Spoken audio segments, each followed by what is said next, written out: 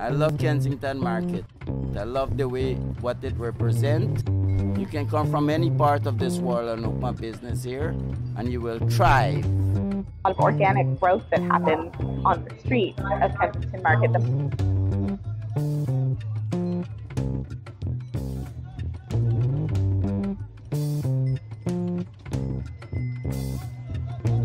Some of them were selling, they would start to set up like bushels and barrels full of stuff that they could sell right on their sidewalk, right in front of their shop/house. There was a time where in and around Kensington Market, we considered that there were about 97 different Jewish congregations. The Minsk Synagogue on St. Andrew, the Jewish community would have come from a whole bunch of different places.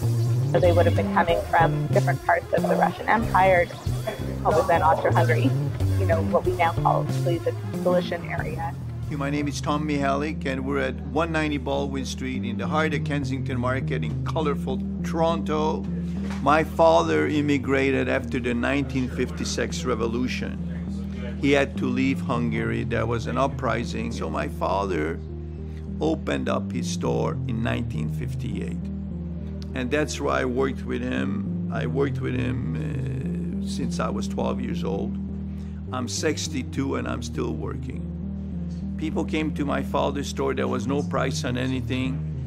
Truly, the real immigrants at this city shop with my dad. Canada made Kensington Market and the Jewish market. But without these people, without the immigrant, it wouldn't be there today. This was the best place to be. In the 1950s and 1960s, there was no better place where you could haggle with the merchants over the price. We had everything in Kensington Market. We didn't have to leave the market to entertain ourselves. You could go to a lone coffee shop and order yourself a tea or a coffee at Minnie's snack bar, and Minnie would tell you, "Oh, Tommy, do I have a bagel for you? Do I have a butter Kaiser for you? Look at how fresh this butter Kaiser is." It was just an ordinary Kaiser. But the way she served it, the way she talked about it, you felt like you were king of Kensington when you ate one of those sandwiches. Anybody comes to Toronto, they all say, "Good at Gortzman's." We've been open 7 days a week, I think, since we started. We've established a name. Yeah. After so many years. We've been in the building about 70 years. Yeah. My grandmother ran the original fabric store. And when the artists started moving to the area, I figure we'll change with it. And we're still here. Because you were always involved when Bubby ran the business, right? Oh, yes, yes. When I was growing up and coming in here, my grandmother was here with my dad, you know, and now I'm here with him. Our lives have, I think, evolved around the store itself. You know, spending time with my dad when my brothers and I would come down to help on weekends or Sundays. Years ago, as a market, it was still mostly a fruit and vegetable market. Lots of chicken trucks and fish trucks. There's all kinds of trucks around on the side streets. And that's changed considerably. I think now Kensington is going through another type of a change. Really not a market, but I think it's a collective. And it's always been that. It's always been this really nice collective of businesses and restaurants and things like that that draws people to an area. Who knows what's going to happen, you know, in the future. The shift that starts to happen is that in the years after World War II, the Jewish community, in general, the economy starts to pick up again, and Jewish communities are able to move out to more suburban areas. So a lot of people move up toward Forest Hill, move up toward Bathurst Manor, which starts to get developed, which is around Bathurst and Shepherd. So in the 50s and 60s, the Jewish community starts to decline in this area. And other people there were always other people around, but other people started kind of coming in fuller force, I would say. There were Portuguese people, there were 70s, you get a whole influx of people coming from various parts of the Caribbean.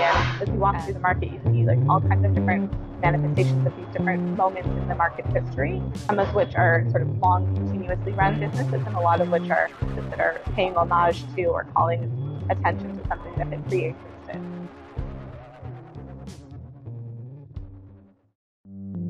My name is Yvonne Grant, and I own a store in Kensington Market for the past 40 years.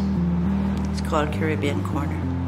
I think it's a stepping stone, this area, for most immigrants. When I came here first, I didn't want the politics of the 9 to 5. I did a study, like a feasibility study, from Eglinton, Bathurst, and Kensington Market. And I was lucky enough to find a place here because this is the one that I like best. And while I was here, the first maybe 5 years or 6 years, it was called Kensington Market Men's Business Association. I had it changed to Kensington Market Business Association because there are quite a few women around that were participating in businesses and had businesses. I just thought it wasn't right. I have talked to young ladies, people of color, that come to ask me what they should do and how they should do it, and started their own businesses. For the time that we're there, it is like a cornerstone, for the Caribbean community. And sometimes the children that come to do their field trips and stuff like that, it's kind of important to them also. Yeah. My name is Paul Babiak. My shop is called Paul's Boutique, and I moved into Kensington Market October 2000. Well, it's been almost 20 years, but I remember jamming with some old Kensington guys. There was a guy named Paris Rome. He used to make hot sauce, and Gypsy Mike, who's still around. And I used to go to Planet Kensington, and there was punk shows and hardcore shows and all kinds of stuff. It's a mixed bag of music in Kensington. I still see a lot of people that have been here before me and have been a big part of the market before I arrived, and I try to pay them my respect because we do owe a lot to all those people that lived here and made music here and started businesses here. I wonder what the future of a business like this is, but I'm happy here and I've been able to be successful. What's the future for my kids, and will this type of business still be viable? Don't know.